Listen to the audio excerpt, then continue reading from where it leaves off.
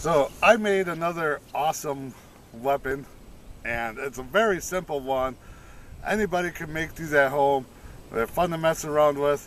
And that weapon is the Tonfa. You might recognize it as like an old school police baton. But yeah, it's pretty awesome, pretty simple. Let's check it out.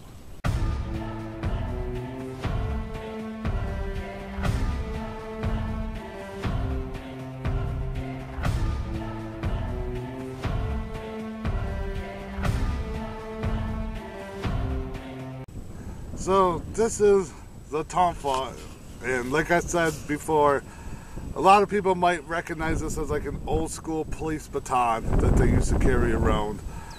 But basically it's really simple to make. All I did was I found a tree big enough and straight enough, and it does have this curve right here, but that's fine. And it does have a few knots in it too, but I don't care. I didn't take the time to... I could have done this a lot better, but I don't care. But you just find a nice long straight tree, chop it up, get another one for the handle, and all I did is I put some nails to it. I put 2 nails on here, and then I wrapped some tape around it, and I wrapped the whole thing in electrical tape just to make it black. Plus it keeps it nice and tight, so if it dries up, it ain't gonna crack or anything, and it's pretty effective. And these things can be used in multiple ways. Like martial artists use these. You can hit like this, hit like this, hit like this. I mean, you can use these in all kinds of ways, and it's super simple, super effective, and you can make these in 5 minutes. I mean, they're really simple to make, but I know what you guys want to see. You want to see me testing this, so let's do that. I don't really have a whole lot to do with this, and I mean, really, I shouldn't need to test it at all because it's a big stick. Of course it's going to be effective, but what I got here is some old beer that no one's going to drink because it is pretty old and I don't drink anymore, so I'm going to hit it with this and let's see how much damage this can do.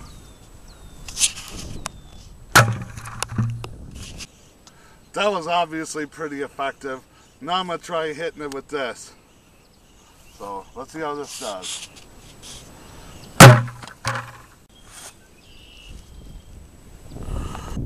So it didn't just tear the canes apart or anything, it just put a huge dent in it that made the top rupture.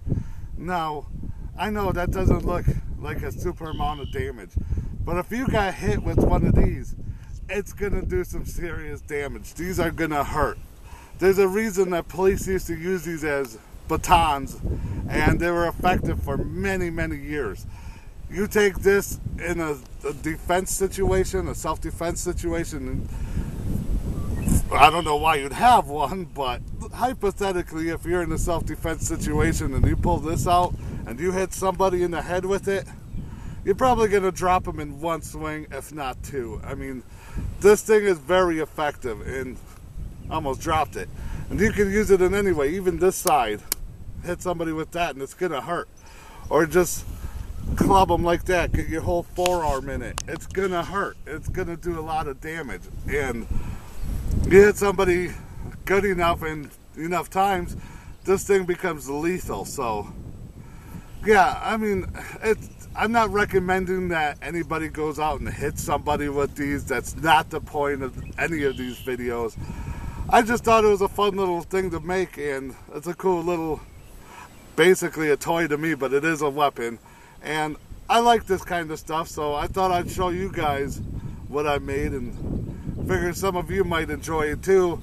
And if any of you made your own homemade weapons, I'd love to see them. I don't care what they are. I think homemade stuff is cool. So if you got any homemade stuff that you made, post a link in the description or in the comments down below. I'd love to check it out. And that's pretty much it. Sorry for the short video. There's not a whole lot to say about it. It's a stick, so. But yeah, I hope you liked the video anyways. Make sure you subscribe, and anything else you want to add, let me know in the comments down below.